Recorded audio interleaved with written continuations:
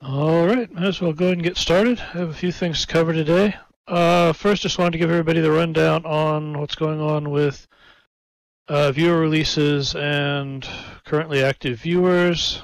Our most likely next promotion would be the PBR Mate 2 release, which has a bunch of bug fixes related to the GLTF graphics. That is hopefully going to go out next week. See how that all goes, but yeah, keep your eyes peeled. Hoping that one won't be too much longer. We also have the featurettes branch, which is more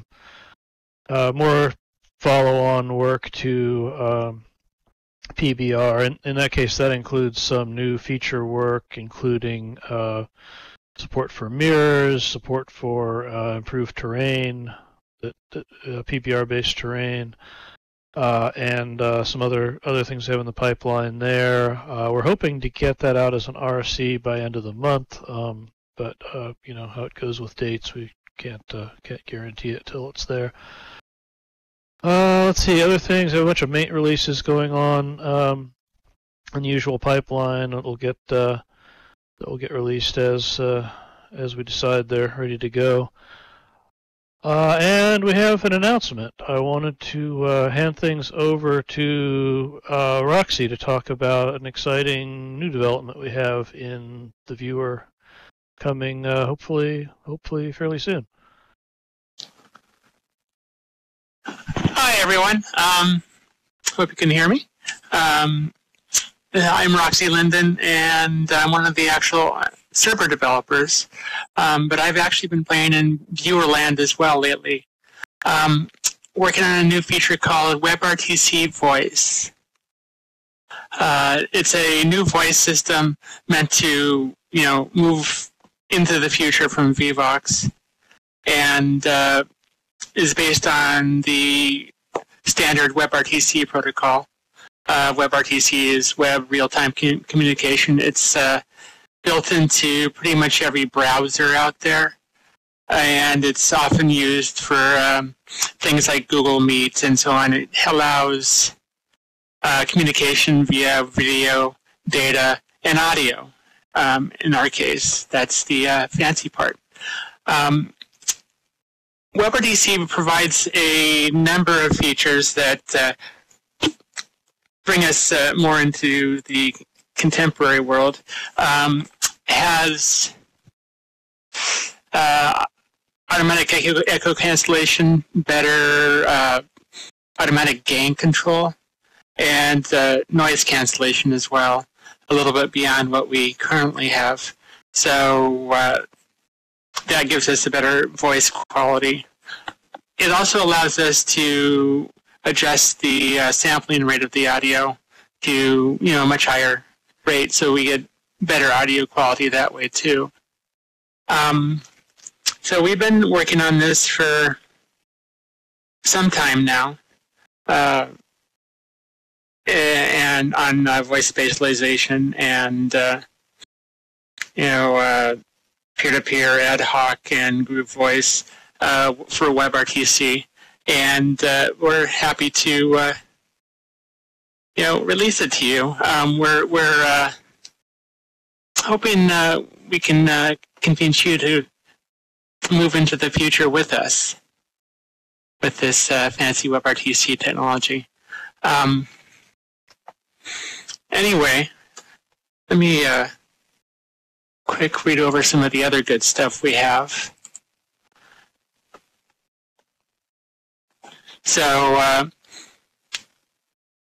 we have, it handles all the standard features we currently have, like parcel voice, region voice, peer-to-peer ad hoc and group with the mutes and kick and all that.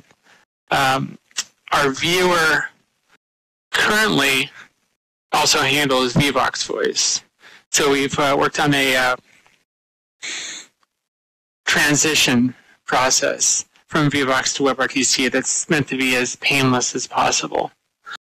So it depends on the region settings. Some regions will be marked as VVOX, some can be marked as WebRTC, and we will roll out more and more regions to WebRTC as we move along.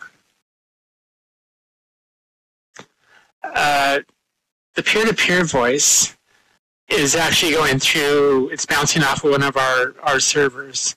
So it does not release IP addresses. We actually took that into account. The WebRTC voice system we have, the servers and so on, it gives us more control over the security. So we actually have the ability to keep people from eavesdropping in voice channels and stuff like that. Yeah, it does improve the security a fair bit. Everything's encrypted. This also opens us up to new features. It makes it easier for us to develop new audio features, new voice features. So hopefully we can provide some good stuff in the future once we get this deployed. That's kind of the overview. I'm glad to answer any questions you have about this.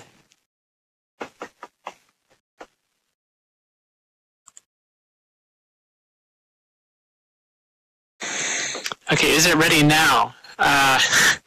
We actually do have test viewers, and we have some test regions on Aditi.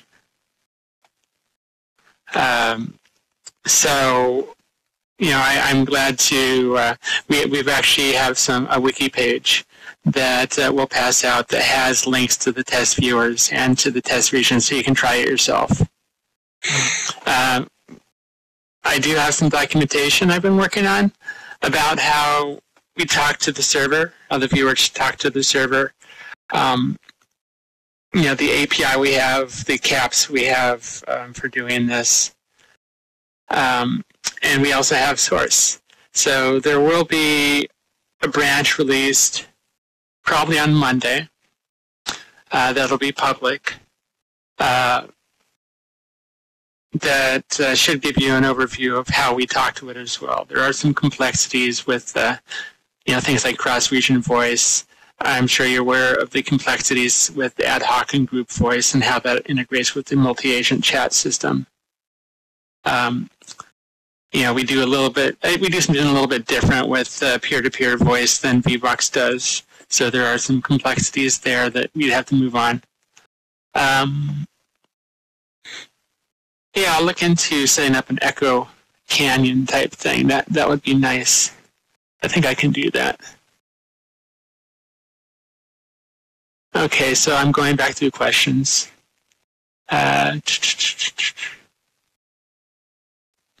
So a new server process is expected by the viewer. If you mean an equivalent to SL Voice, we do not have an equivalent to SL Voice. This uses a WebRTC library that's linked directly into the viewer.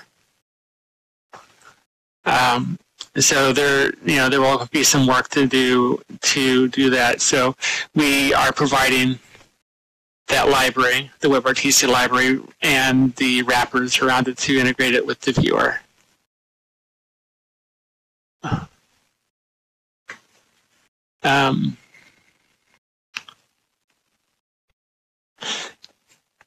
VVOX will still work on VVOX regions if the users haven't updated the viewer.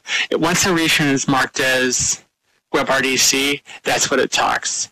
And so VVOX viewers, the older viewers, will not have voice once it's been switched over. So we want to work with you to get a rollout plan that works well with that.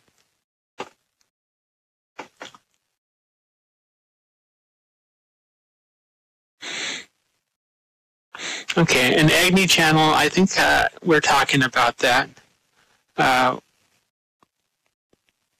We'd have to decide where that's going to go and all that, but yeah, we can do something with that. But the initial deployment is on Aditi. Yeah, Signal, could you go ahead and share the wiki page? There we go. And that wiki page will change to include documents, as far as the API and stuff like that. I have a little bit more touch-up to do on those to make them pretty and more complete. So, they're kind of sparse right now at 8 pages.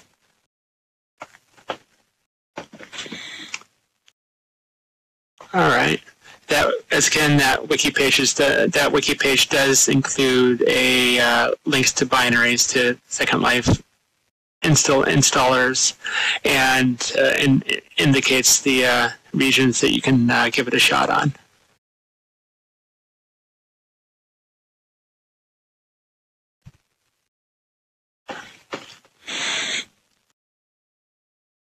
All right. Glad to handle any more questions.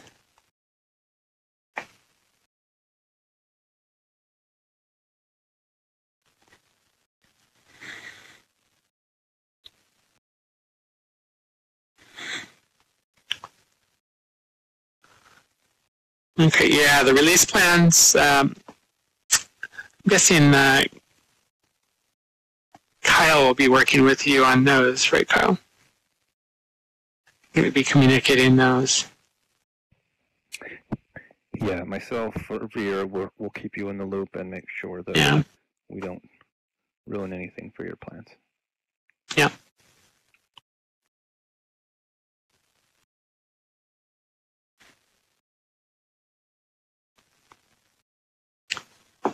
Okay. If there's not any more questions, I do plan to make myself available for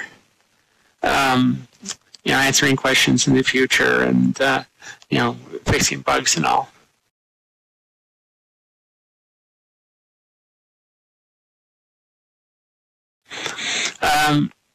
Yeah, the new voice system actually uses the native WebRTC C++ developed library, not CEF. I looked into that, and that got a little bit complicated. Not that the WebRTC stuff isn't complicated, but we've done some work to produce a wrapper around WebRTC, a DLL, a shared library that kind of should help.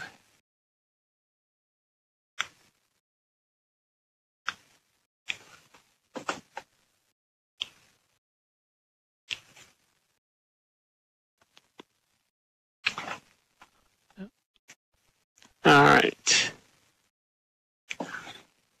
Okay. Well, thanks, Roxy. We're open for more questions about voice and open for other questions about development work in general.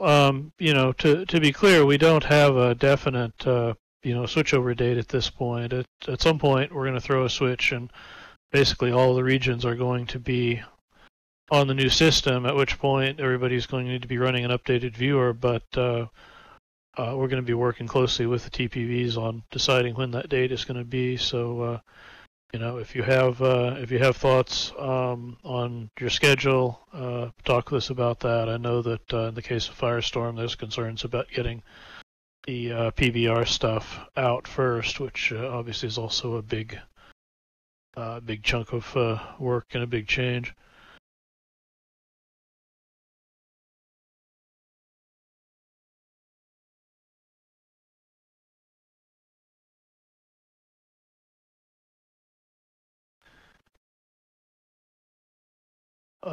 Question about does Bakes on Mesh support 2K textures? No, the work we've been doing so far on 2K textures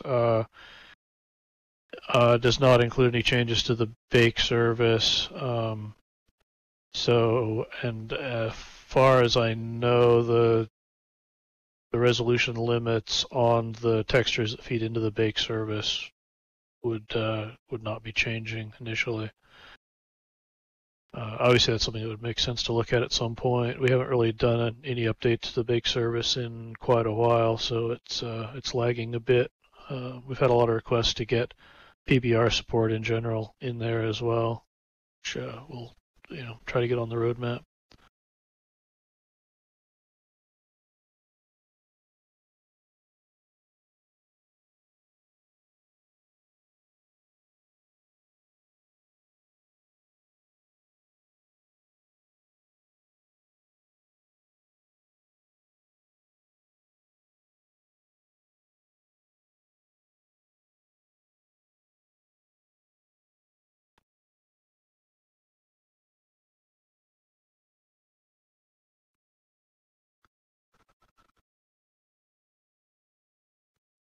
How would PBR work with the big service? Well, that is a big part of the question. We've had everybody immediately says, "Oh, hey, we should be able to layer PBR just like we can layer textures." But I mean, the layering we're doing today with the bake service is pretty simple-minded. It's basically just slapping diffuse layers on top of each other, and there's a lot more complexity in the behavior of the PBR material. So, you know, if we got to the point where we could support you know, using a PBR material as part of a wearable, say, then there's a well-defined ordering, but it's not precisely defined what all how the compositing works for that.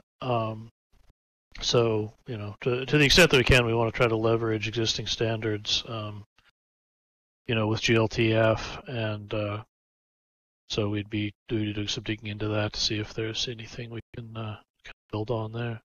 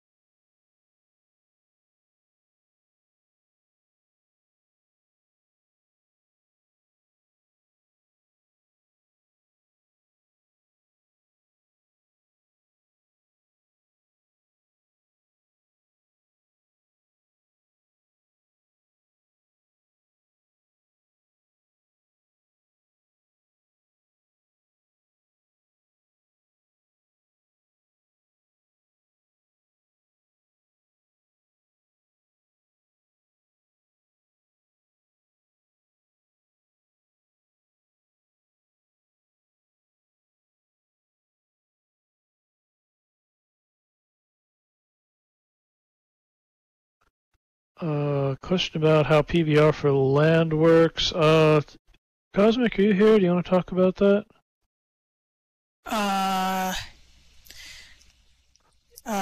Yeah. So, just PBR layers is the main aspect of it. However, on sufficiently high-end machines, there is also triplanar mapping enabled, which improves repeats for steep slopes. The default terrain repeats for PBR terrain is also different to help avoid seams at region boundaries. But that's about it at the moment. Does that answer your question?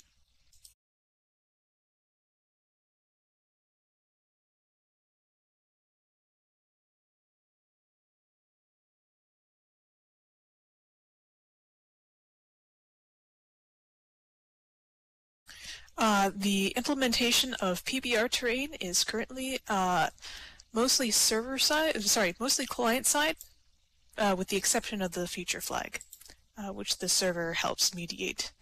It is piggybacking on top of the existing place where the texture IDs are stored. This does mean that you have a choice between texture and PBR. There is no fallback, but it also means it's much simpler for us to implement. If there are terrain textures, then it'll load those. Otherwise, it'll load the materials.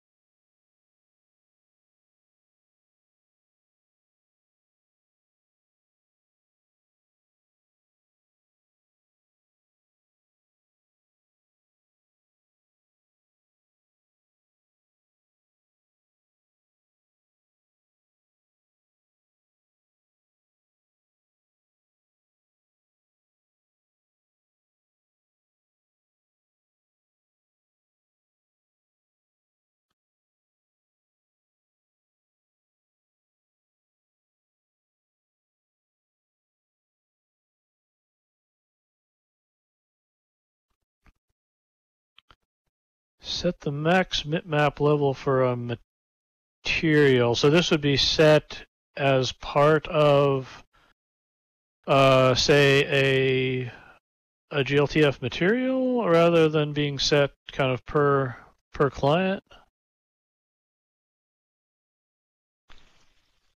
It sounds like maybe something set on the object level or the face level.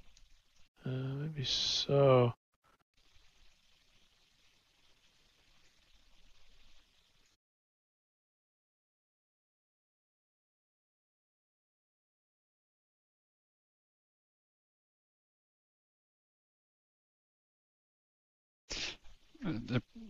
There should be some client-side controls as well for the textures, so that if you're running with kind of lower graphics quality settings, or if you just want to be able to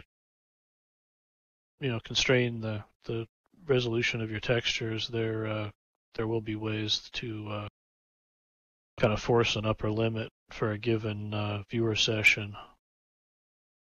Whether we'd have a way to override it at the kind of at the source level that would apply to everybody, I don't think we've really talked about that yet, but it's something that we can discuss.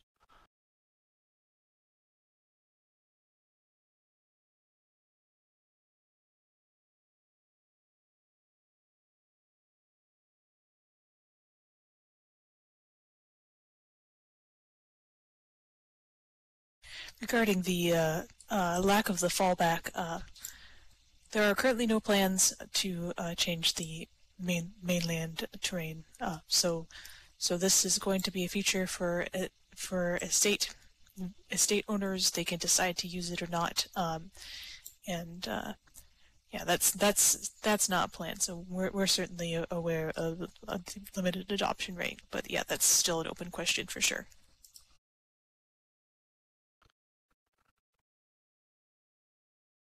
So our current terrain system lets you set 4 different textures as texture IDs.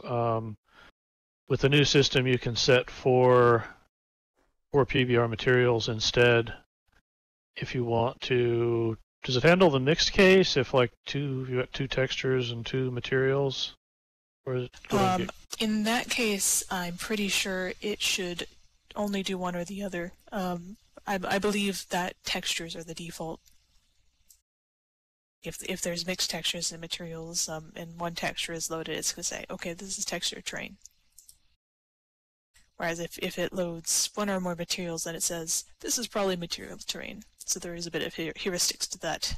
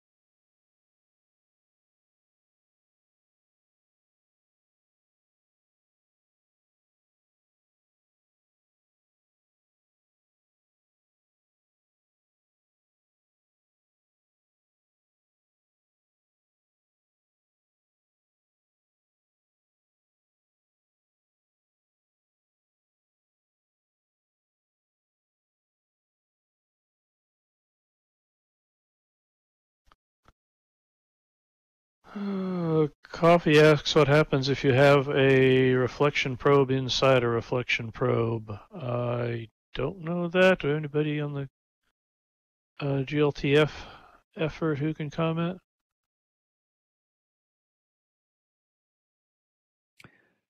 I'm pretty sure Brad said don't do that.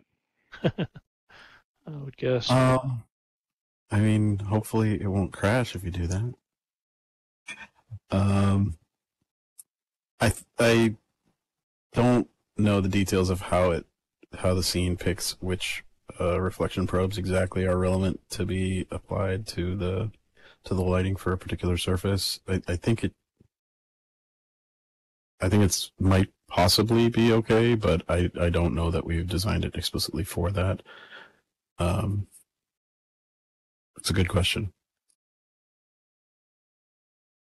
I think it's based on proximity, but don't quote me on that.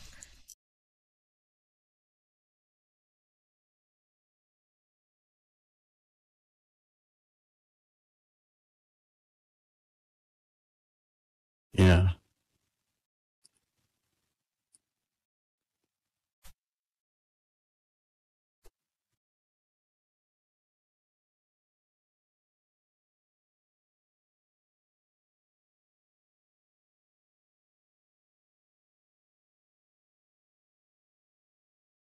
Yeah, it definitely blends the results of probes when it thinks it's appropriate to do so.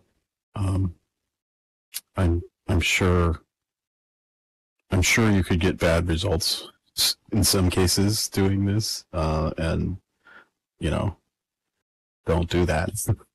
Move your probes so you get good results. Would be my answer.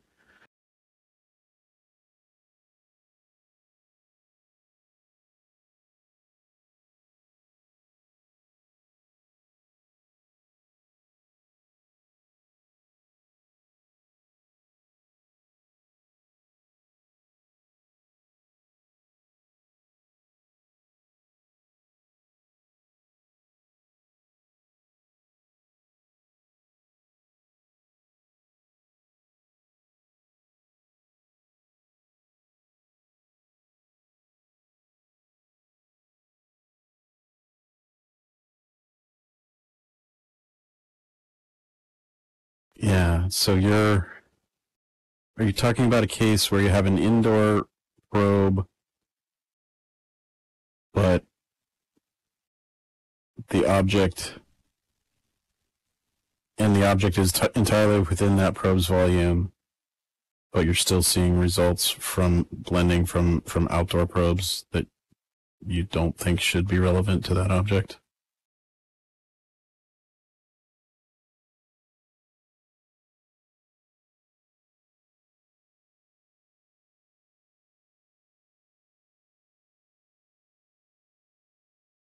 That's tricky. There is for a case like that.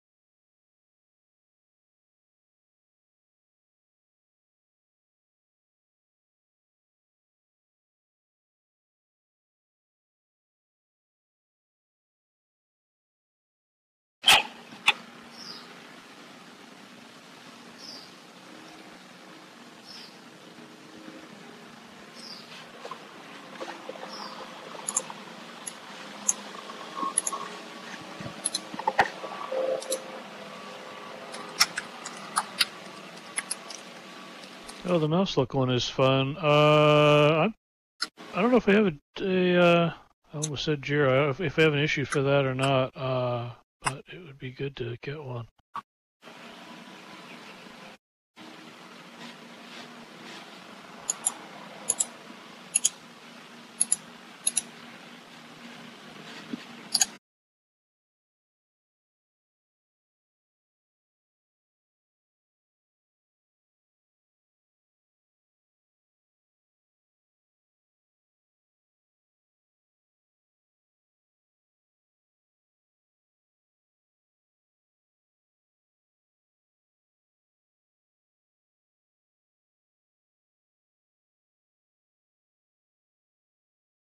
Emojis in display names. It depends on how display names are stored. I know we had a question about emojis in the description field of inventory items, and I think the answer in that case was that this wasn't stored in Unicode compatible format. In the case of display names, I'm not positive. They are Unicode already? Okay.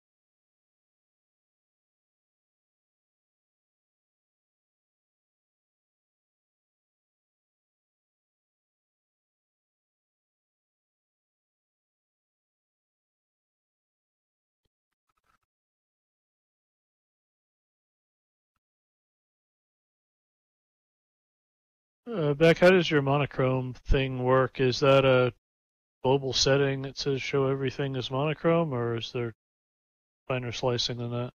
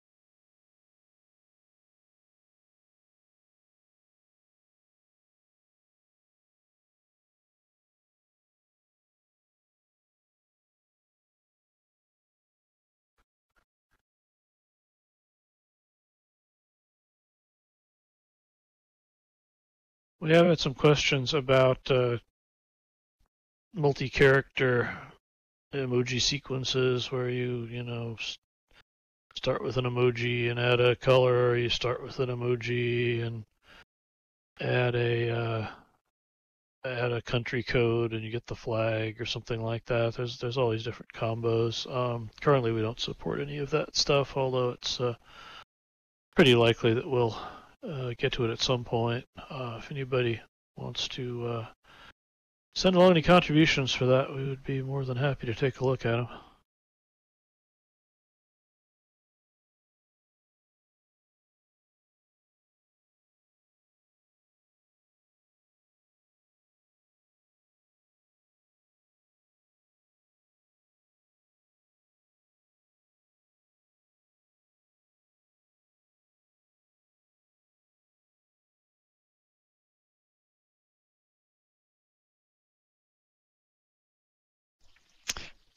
I can answer the question about the mesh impact, which is that it's not like a carte blanche discount on all mesh, but it will impact a lot of mesh. But it's specifically download a weight. So there's a lot of things that impact the calculation for mesh's land impact. One of the most common is its so-called like download weight, which is used. The algorithm is basically whichever parameter is most expensive defines the land impact. So you should see the land impact on a lot of existing content go down, yeah, but not necessarily all of it.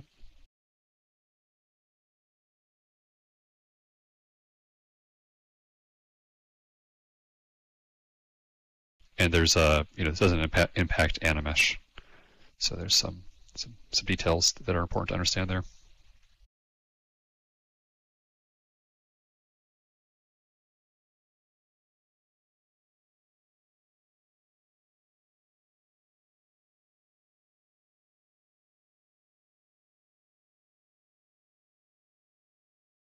Animesh is untouched animats.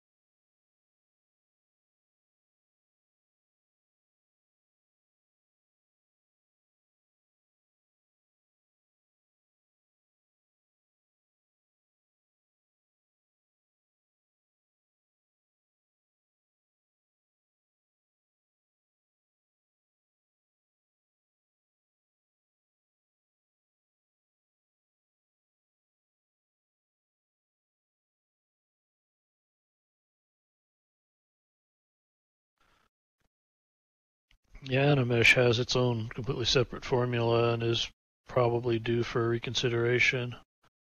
Yeah, maybe a little too aggressive on that one.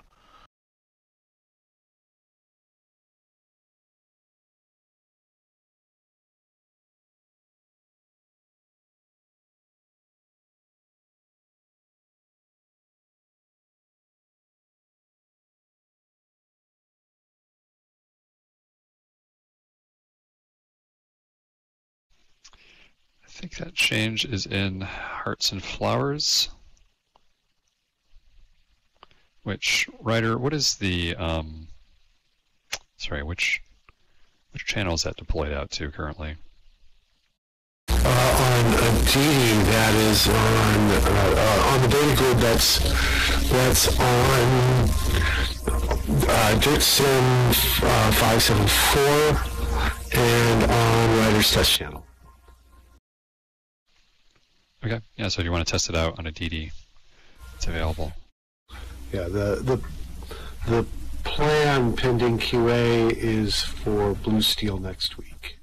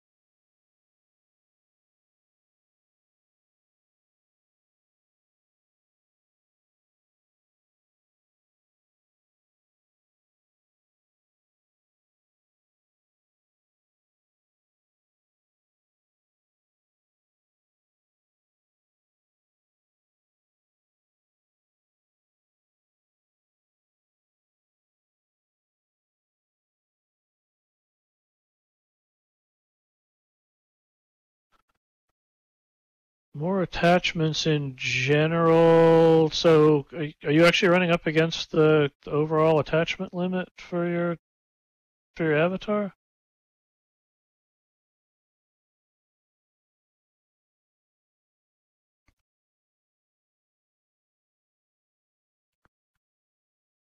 I'm always curious about the use cases for that because we've gotten some requests for that over the years, but when we've looked at it, the fraction of people who are pushing the limits tends to be pretty low. So, I think they're trying to do something that's kind of different one way or another.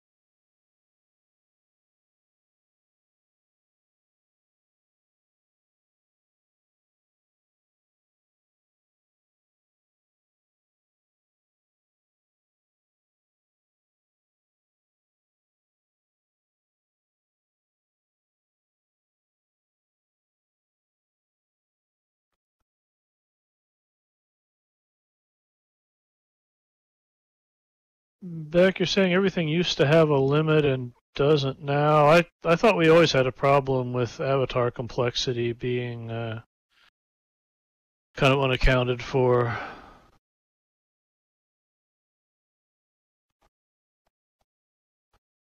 Admittedly, with mesh avatars, it's a bit different from the original scene.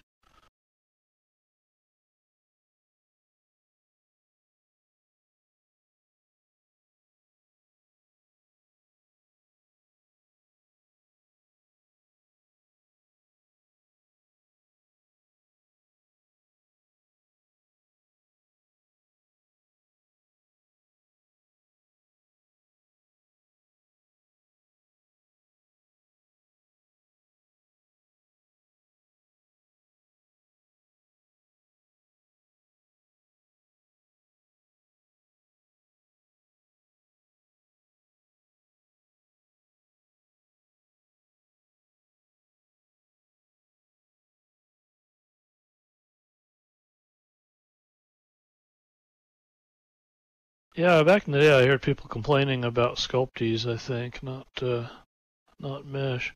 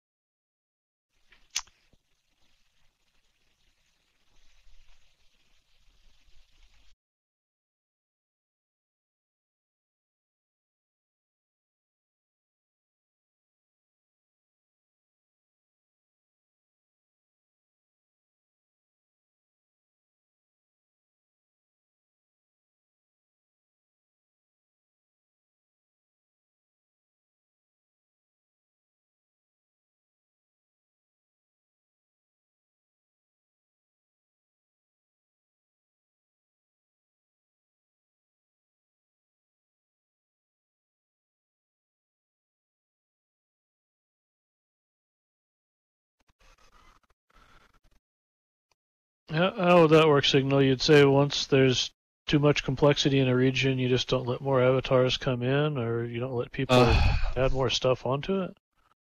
Yeah, I mean, so it would be a tool for landowners, whether on a region or parcel basis, to restrict complexity on an per avatar basis. So if an avatar is more complex than X, then they would not be able to enter the land, and they would get some type of meaningful, friendly message.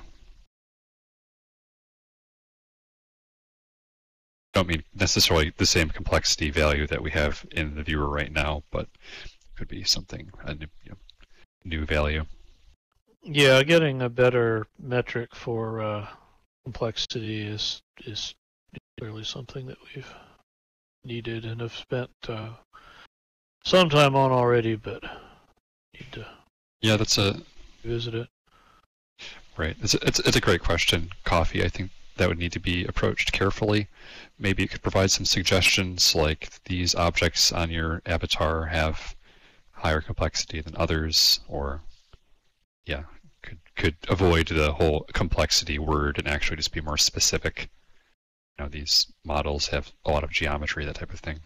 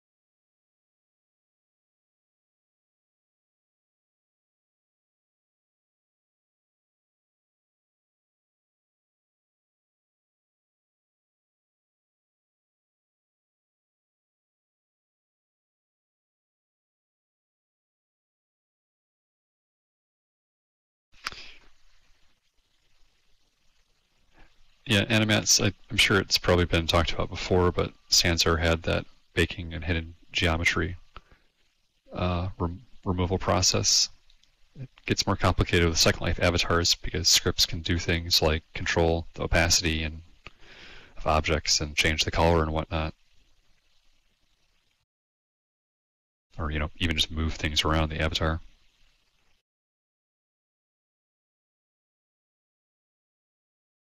I wonder if it would be useful if you were doing a hidden geometry pass. I wonder if there'd still be a lot of utility there, even with dynamic content, if you limited it to just static mesh and things without scripts.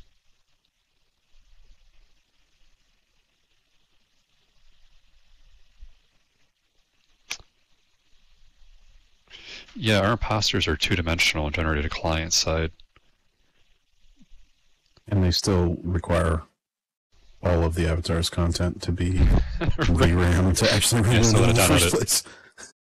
They're still, they're great and useful in large crowd scenes, but if we were to generate a simplified model server side, you just have to download that. How much do attachments affect the sim? Yeah, mostly not that much. Most of the load is on the viewers for that sort of thing.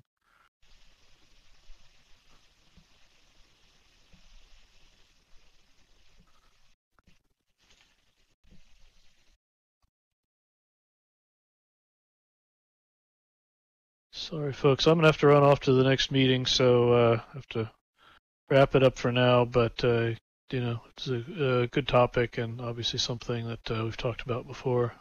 Kick it around at the next content creators if you like. Let's see. Other than that, let us know about your experience with the WebRTC voice, and very excited to continue working on that, and we'll keep you in the loop.